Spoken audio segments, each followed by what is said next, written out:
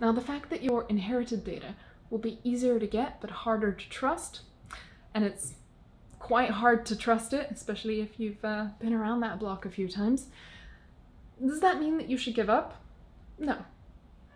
You may proceed, and you should proceed, but with appropriate caution and humility. We have to recognize that sometimes getting our own primary data is not an option. We might not have the time or the resources, and we should let ourselves take advantage of the wonderful abundance of data. But we should not let it take advantage of us. And we shouldn't assume that it's safe and it's good and it's what we need, and then have disasters happen because we went in overconfidently.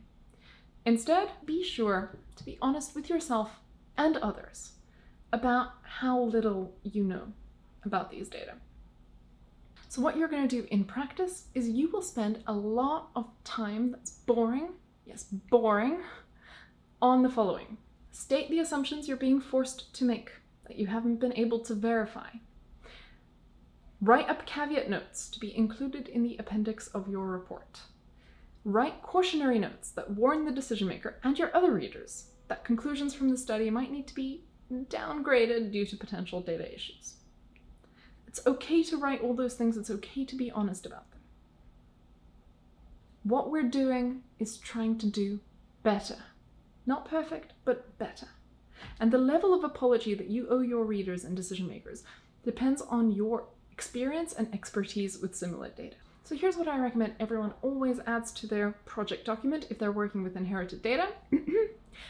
Since our team did not participate in planning the study or data collection, it is possible that we are missing crucial context, which renders our conclusions invalid. Nice little sentence to put there to keep everyone safe, including yourself. Inherited data are easier to get, but you shouldn't trust them the way that you would trust data that you made, that you designed. This isn't about perfectionism. It's perfectly reasonable to try to slightly increase your imperfect understanding with data. Just don't forget to acknowledge to yourself and others how little you know.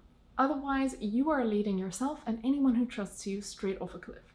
That is what the intellectual humility is for. Humility may be a bit of a strain on a Twitter-weaned attention span, but I promise you, it is a very good trait for a data scientist to nurture.